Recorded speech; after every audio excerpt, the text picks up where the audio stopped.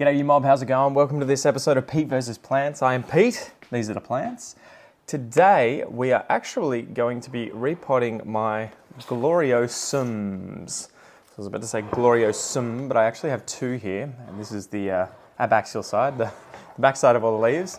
But I have two just green form gloriosums that I put in this round terracotta pot a while back and sort of had them racing one another this way. I'm not sure if you can really see it. One of them kind of went off track and has hit the edge, and the other one went straight across the middle and has hit the edge here in front of me as well.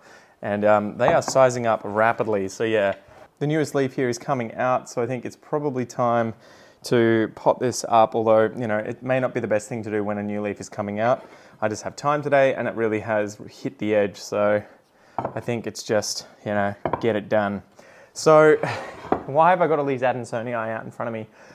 I have these guys and I had set up this kind of like trailing, trailing pot here, like a windowsill pot. But I've noticed that as soon as they sort of start growing down, they start sending out runners, and it is not the prettiest thing in the world, to be honest. I mean, you know, it's obviously beauty in the eye of the beholder. I don't mind it. Ideally, I think I would have all of these growing up something and creating like a wall of adansonii, but I just don't have the space for it currently. So I think what we're going to do is actually take these out, throw them away, and then repurpose this pot for the gloriosum. I am sort of thinking, I really would like that wall of adansonii. I'm thinking, where could I put that? Where could I fit that? I could try and do it outside.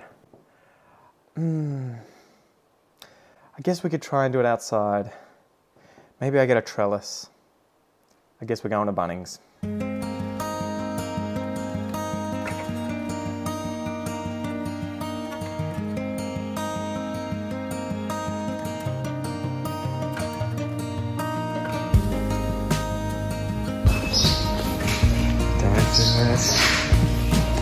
Don't do it.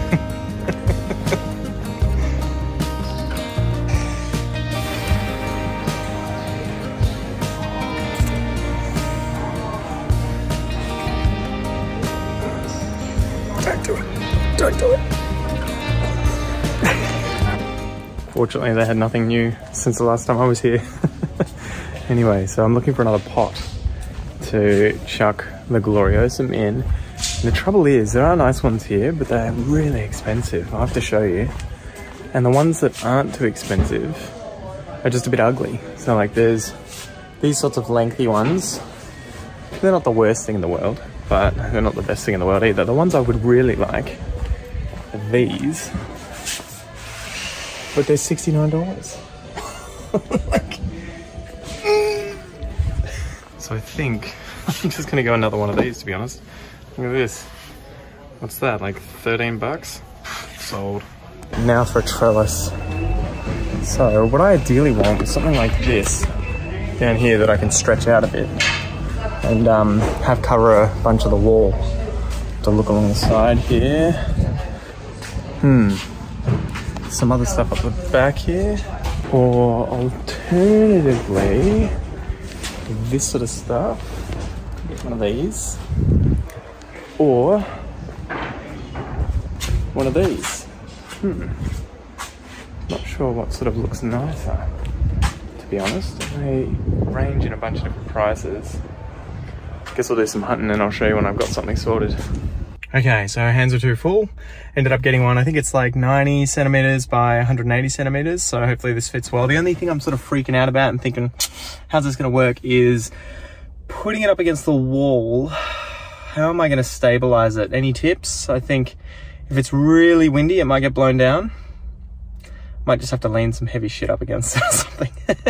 What's up, kitty cat? I think we need to change your name to Shadow, because you follow me around everywhere, don't you? You're a funny girl. She's so funny though, because she also, despite following me around everywhere, really doesn't like being picked up. So if I go to try and pick her up, she gets very annoyed. But I don't know what you want. Look, you've got some food here. You got chicken. Look at the chicken we gave you. We gave you a little bit of roast chicken. You're not even eating it. You only had half. What's the deal? What's the deal, dude? She's sassy as well, aren't ya? Okay, so here's what I'm thinking. I got another one of these. This is probably what I'll put the gloriosum, the large one, in.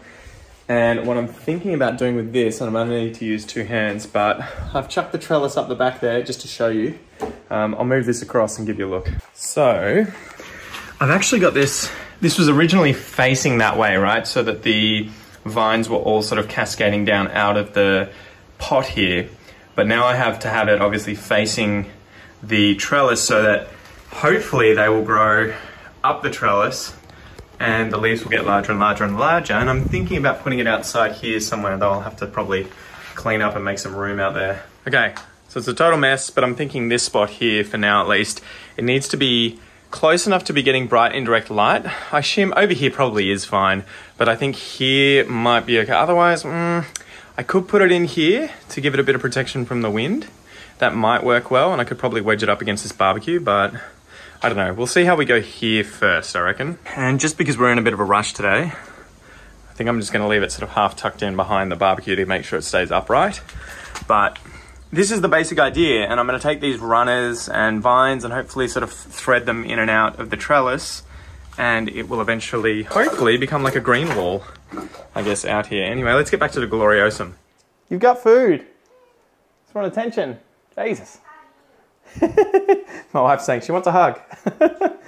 All right, so I've just realized I need to make up a batch of soil, so I have to get into the garage here and lock it so that I can open the garage and the cat doesn't escape, because in Australia it's kind of a big, it's not completely a no-no, but it's a bit of a no-no to have outdoor cats that aren't under supervision effectively, because we've got such unique, sorry, I'm just closing up my printer.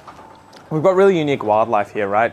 A lot of it is endemic, some of it's, well, quite a lot of it is endangered or threatened, and so it's a bit of a dog act, pun intended, to have an outdoor cat that you're not supervising, because it can kill other people's animals, it can give diseases to other cats, it can get diseases, and it can also obviously harm the wildlife. Sorry, this is jiggling around. Where can I put you?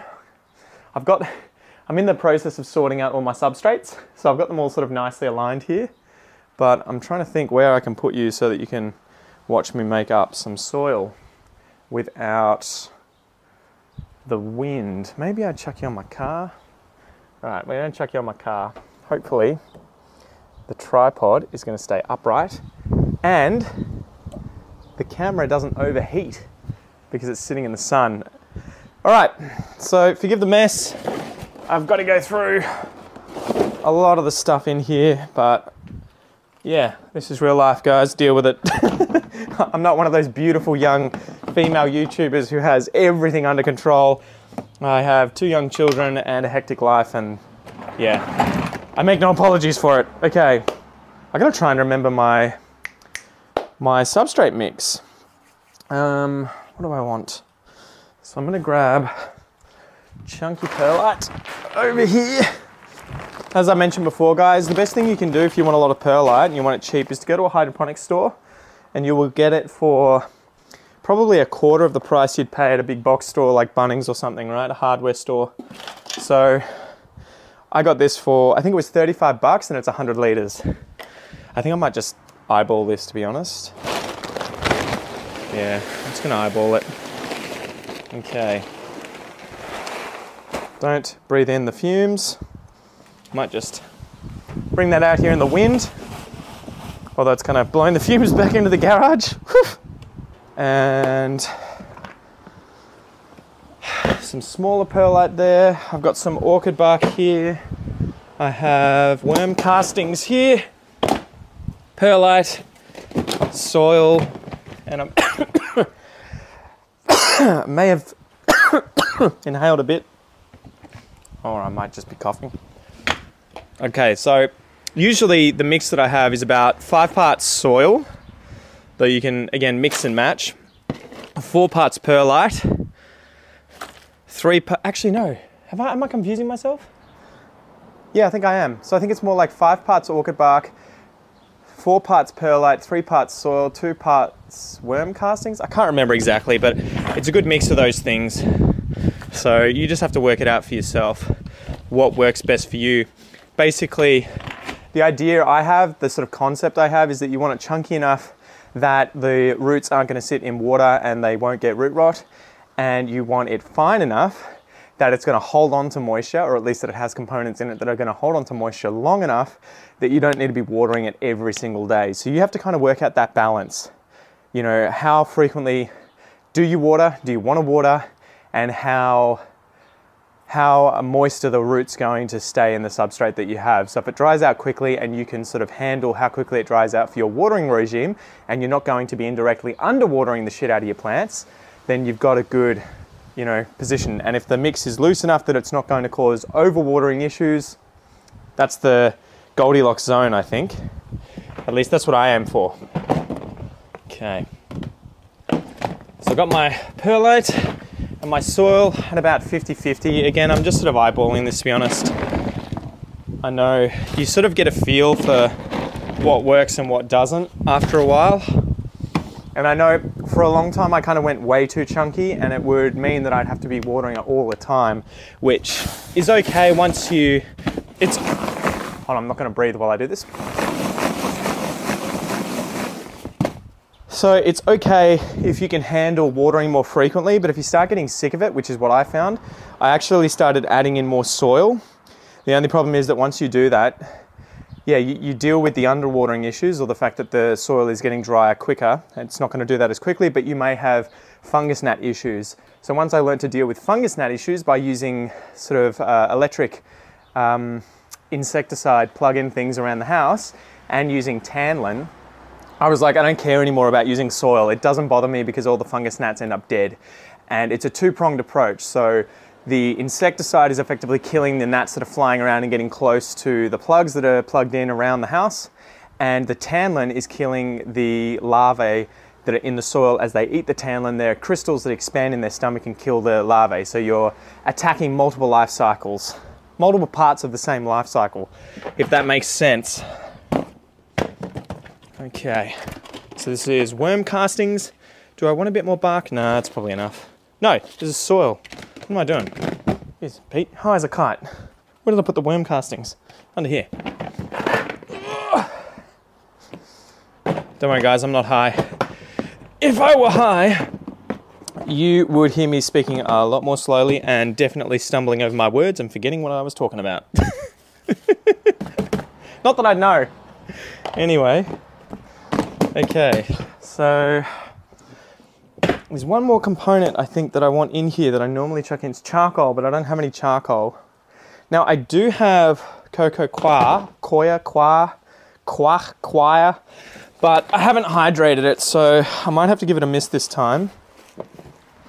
And so I'm just gonna, again, hold my breath and mix this up. If you're worried about perlite, just wear a mask. But I'm sort of doing it outside, so the wind should move around enough. I'm just gonna actively try to avoid inhaling this stuff.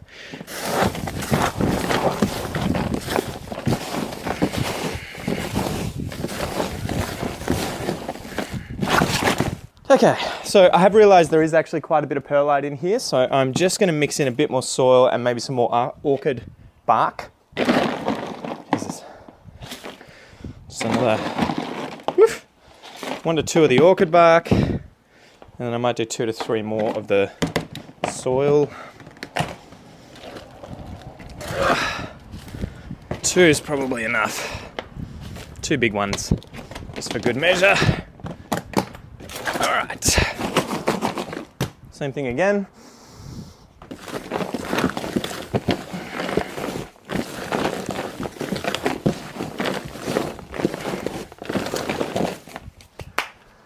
Get a breath. Whew. Okay. That looks a bit better to me. So I think, there we go. That is my basic soil mix. I don't know why I did this. Let's get back in there. What are you doing? Oi! All right, so what did we agree, Kelly? No ABBA. No ABBA while I'm recording. She's playing ABBA in the background. Dancing Queen. I'm like, mate, you're gonna clip the video. YouTube's gonna be like, all the royalties will go to ABBA. They're rich enough. So, made up my soil mix. I made it up because I did bring in the sort of dregs that I had in here, had in that bucket, but I need to be able to fill this. And you guys are gonna love this. Anyone from Melbourne is gonna get this. I have this for the smaller one. How cute is that? I don't know why I'm so happy, but it's so awesome. So, for anyone who doesn't live in Melbourne, we have these very old trams that go around the cities, right? So Melbourne has a sort of grid set up city, and the trams go up and down the different lines, and there are very, very old trams from like the early 1900s that are still in use that look like this, effectively, right? That you can still, I think there's a restaurant one, so you can actually get on the tram and go around the city and eat whilst you're taking in the scenery. So yeah, I found this at a shop and I was like, I've got to get this. And I totally have to put a gloriosum in this at some point. The only thing I'm sort of nervous about is that the gloriosum, the smaller one that I have here, should probably bring it on camera for you guys. I don't know if you can see it in here, this one at the bottom. It's probably like 2/3 the length of this tram. So it's probably going to be, needing to be upsized pretty quickly. So I guess we'll see how we go. But I need to chuck it in there before it's too big and I can't fit it in there, right? Don't go there, Pete. Don't go there, Pete. Okay, keeping it G-rated. So, I've got something to mention. I got this new mat from a viewer, Susan. So thank you so much, Susan. She lives outside of Geelong. And she saw the video I posted probably a month or two ago where I was having a bitch about my the mat that I had bought that was just way too big. And so she was very kind enough to create one for me from, some beautiful plastic material. So thank you so much, Susan. And she gave me a little Christmas hamper with some treats for the kids and a beautiful card. And I think, you know what? Here it is. Here's the card. My son was actually running around with this. So she bought this beautiful card for me, wrote a lovely message in here, and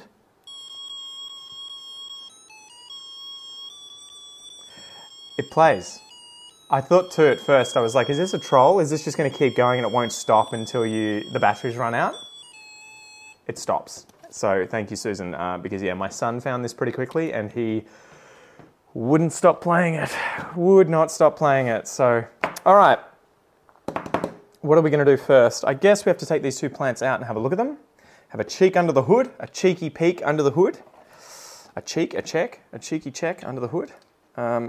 So this was sort of a good idea at the start, using a pot like this. But it is definitely hard to kind of manage in terms of unpotting, right? Because it's just so big and cumbersome. And I have a feeling these two plants have probably grown their root systems into one another. So, sorry if I'm off camera behind the plant. The plant is the star of the show, so no complaints. Nice. Okay, so it's got some nice big roots. I wonder how compacted the soil. It's quite compacted. So I might need an implement to give me a hand. And I am just going to reuse this soil, so I'm just going to chuck this back into the mix here, because it isn't that old. Okay, what kitchen appliance, tool, thing, implement can I use today to give me a hand? I guess butter knife, I feel like that's going to be too sharp. Kids' spoons, too small. Maybe we will. Okay, so I'm going to sequester one of these kids' spoons, seeing as it is plastic and not too sharp, so hopefully it won't do too much damage to the roots of these plants. And I'm just going to sort of dig around the edges of the pot so that I can hopefully separate the root system from the side of the pot and more easily get these guys out. I think this is the first and last time that I'm going to use a pot like this for a gloriosum, because it is definitely not the easiest thing to take plants out of. All right, has that loosened it up enough? I think so. Okay, I think we're going to be able to get these puppies out. Yes, okay, too easy, but I need to move the pot out of the way. So put you over the edge. Hopefully I don't damage these plants too much too in the process. Same deal, I'm going to keep this soil, and thank you for your service, pot. Thank you for your service. Okay, so how easily can I pull these guys apart? Oop. All right, not too bad, I think. Hopefully not too much root damage. So this big one looks like it's got the majority of the root mass here.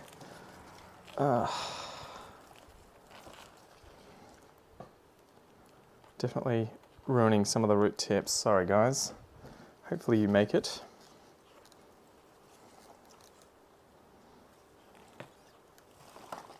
Okay. Tap, tap, tap. And can I, this root ball here, I'm like, which plant do you belong to? Okay.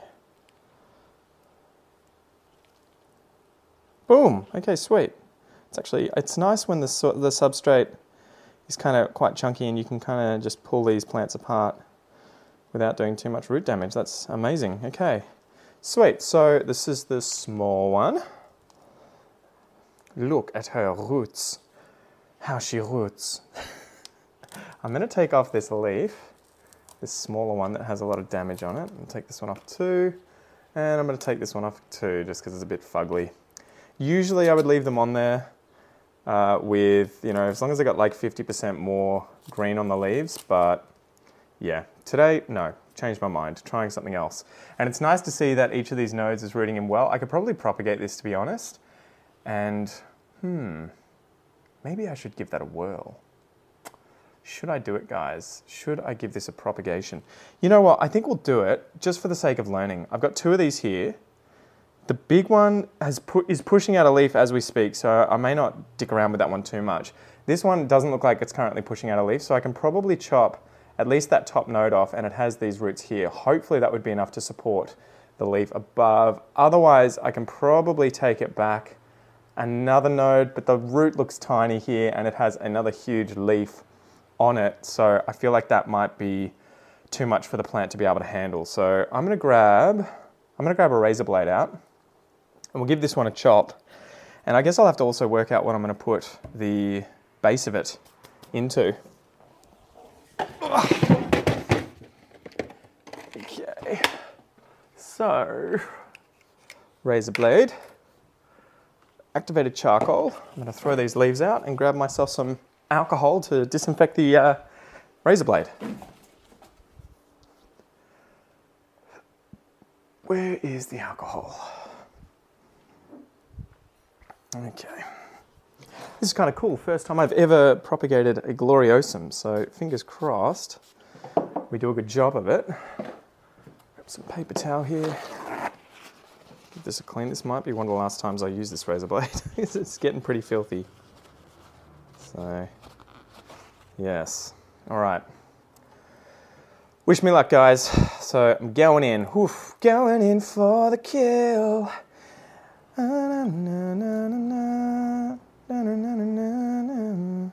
What was that band again that sang that song? They were sort of a one-hit wonder. I had a really good first album.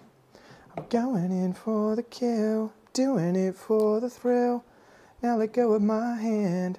And then they kind of just disappeared. Yeah. Okay. So tiny bit of, where can I put this that is going to be accessible for me? Okay, that should be enough. So this is just some activated charcoal. It's effectively just powder, right? Black powder. I probably wouldn't recommend doing a line of it. You could probably brush your teeth with it. In fact, it's probably what they just use to put in toothpaste that is used for whitening, right?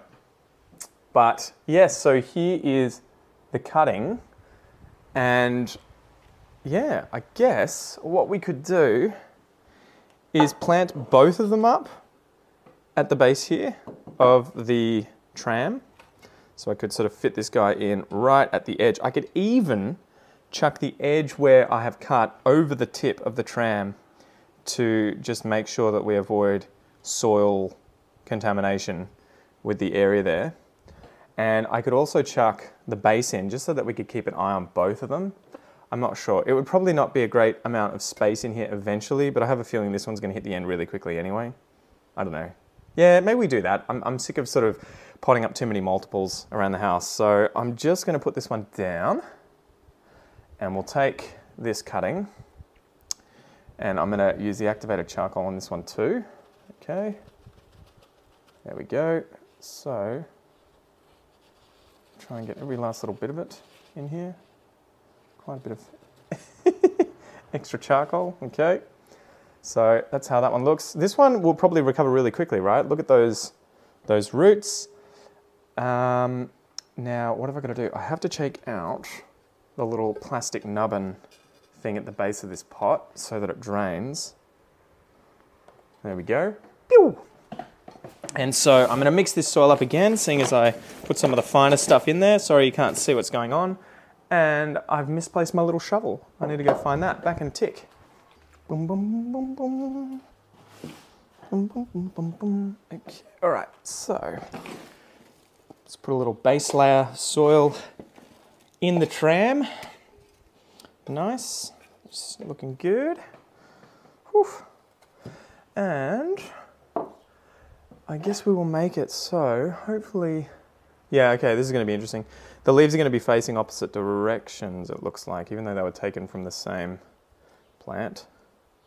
So it is weird. I guess it was sort of sitting like this, but hopefully they turn around. They should sort of turn and face the same direction to get the light. All right, so I might just situate them there like this. I'm going to have to do this off camera, guys, so that I can hold them and put the soil in at the same time. And I'll show you what's going on afterwards. Now, I have kind of broken a rule of not letting these callus over and allowing the soil to sort of touch the ends, although I have put that activated charcoal over them. But I'm kind of interested too, because I'm not too emotionally attached to these plants and they're not investment plants, I'm sort of interested to see what will happen and if they can handle it. Now, I'm probably going to have to stake this big one up because I think it wants to sort of fall over. The smaller one seems fine, but this one is going to need a stake of some kind. Do I have? I do. I have a chopstick behind me. So I think what I would do is gently put that into the soil in front of it. And we will grab some horticultural tape and a knifey knife.